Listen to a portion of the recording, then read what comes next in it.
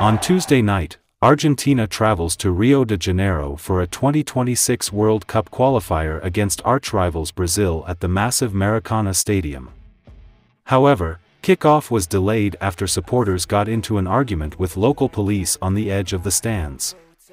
As seen in the video, police were seen using batons toward supporters who were brawling. One fan was seen on the floor with blood flowing from his head. Players like Lionel Messi and Marquinhos were seen trying to calm things down as they approached the stands. As a result of the chaos, Messi led the Argentina team back to the dressing room. Showing his displeasure on Instagram, injured Argentina defender Lisandro Martinez wrote, "What a glance at what the Brazilian police are doing. So how did that happen? How long do we have to look at this scene? Always the same." After the stoppage was stopped, the match began.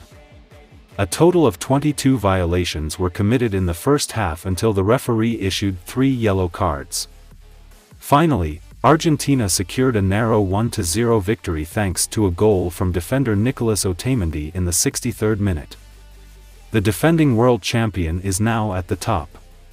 From the CONMEBOL standings with 15 points, 2 points ahead of second-place Uruguay.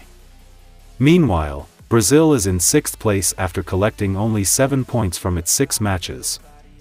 Behind these results, Argentine legend Messi launched a scathing attack on the police. He said, "We saw how the police beat people. It already happened in the Libertadores final. They focus more on that than on the game. We went to the dressing room because that was the best way to calm things down. A tragedy could have happened." Messi added, "We are a family. We decided to play to make the situation calmer."